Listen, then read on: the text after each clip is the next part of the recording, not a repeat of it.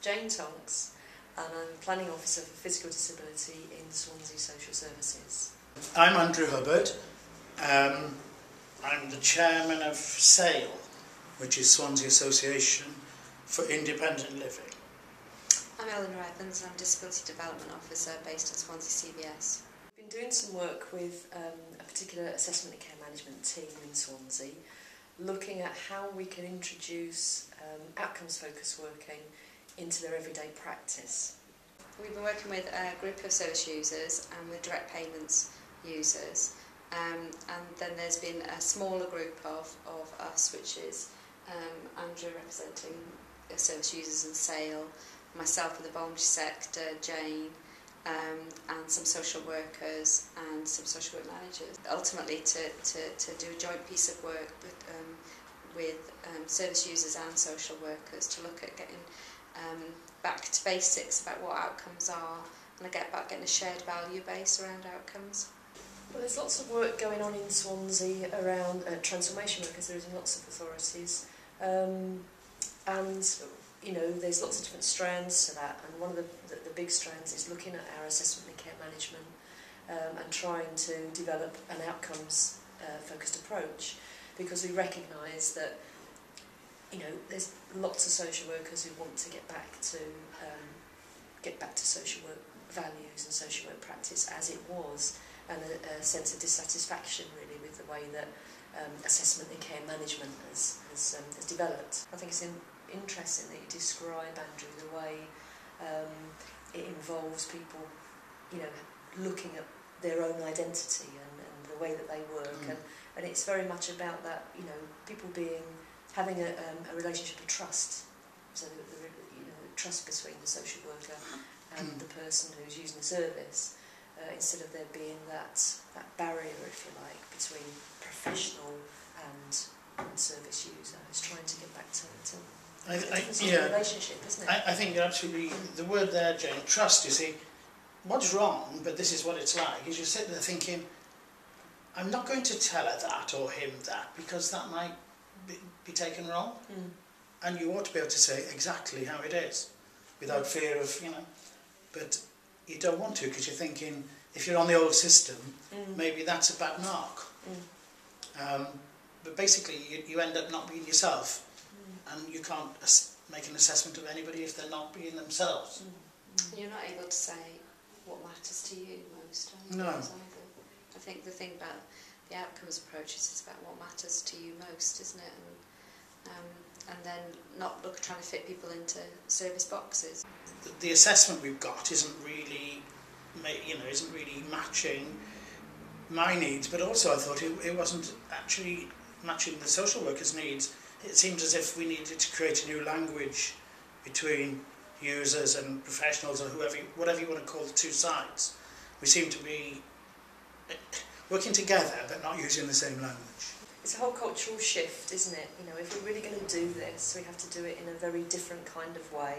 It's about changing trying to break down the barriers to an extent between that sort of professional persona, which is about you know, having all the control, and working much more side by side with people. That's the ideal, isn't it? So things like the Citizens Alliance,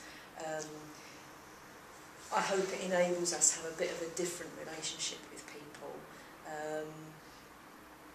and doing the outcomes focused sort of work, which is, you know, this joint sort of endeavour, if you like, with people who use services and professionals. All of a sudden the dynamics change, don't they? They change between, you know, around what we're doing, so that we have to see things and do things differently, and that's the power of it, I think. It's the little things that are important then, isn't it? It's not necessarily about the, you know, the piece of equipment or whatever. It's the actual, the difference comes from the relationship that you have with the individual. Is it also about something about moving away from, you know, the professionals being the experts all the time on everything, and it being about the service user being perhaps the expert on how best to meet their needs and what matters to them? Traditionally, in the old sort of, call it like a medical tradition, it's been a passive recipient, and therefore people aren't used to being involved. So a lot of training there, I think, and that's where I see things like a Centre for Independent Living, you know, playing a huge role in it's enabling and supporting people even to be able to ask those questions.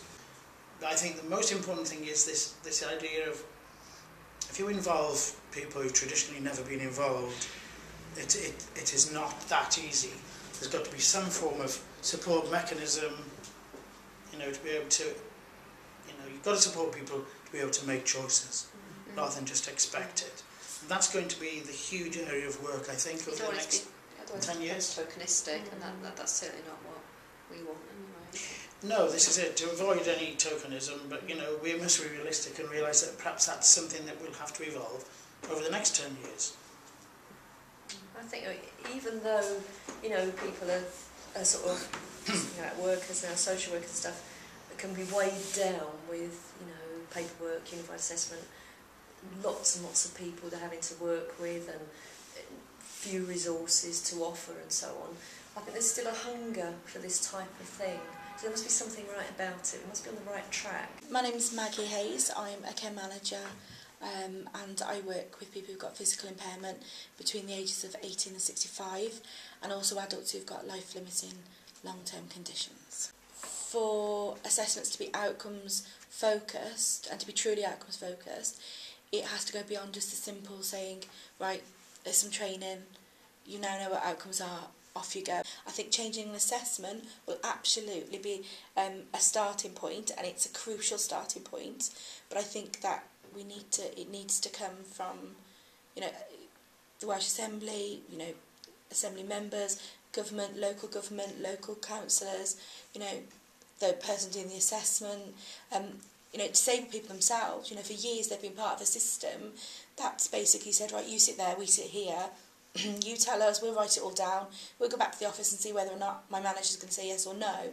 So disabled people need support as well. Social work education does attempt to educate their social work students to not only see a person as an individual, but to see the broader barriers that they're experiencing. So there is a social model focus that's attempted within social work education, but once that person's qualified and is sitting in a team that doesn't have that perspective, all that is lost. So I think there needs to be some post-qualifying work as well there to help keep that focus and that momentum going post-qualification.